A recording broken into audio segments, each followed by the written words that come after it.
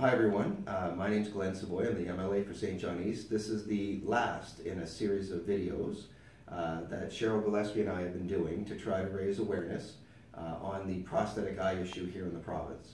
So Cheryl, a year ago, approached me to try to help her in her fight to have people who cannot get private health care coverage and who also are not part of the social welfare system to be able to help them get coverage in the sense of a copay system with their prosthetic eyes.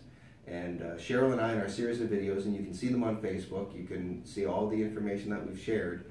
Cheryl has been wonderful through this process. She's really helped to raise the issue in the province.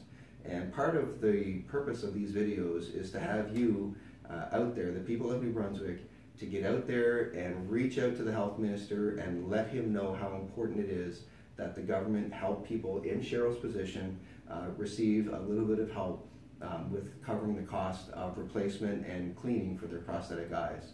So if you would, again, as I've been asking in all of these videos, please share these videos with all of your social media contacts, and please take the time to email Victor Boudreau. He is the health minister in the province of New Brunswick.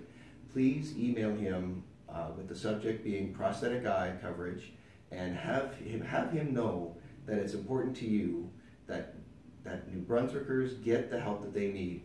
Cheryl is a tax-paying citizen of this province and can't get the help that she needs in order to defray the cost of her prosthetic eyes. So please email Victor Boudreau at victor.boudreau@gnb.ca. I want to thank you all who've been able to follow all these videos, and thank you in advance for the support and taking the time to reach out to the government and Victor Boudreau and ensuring that people like Cheryl are treated with the dignity and respect that they deserve as taxpayers in this province. Thank you all very much.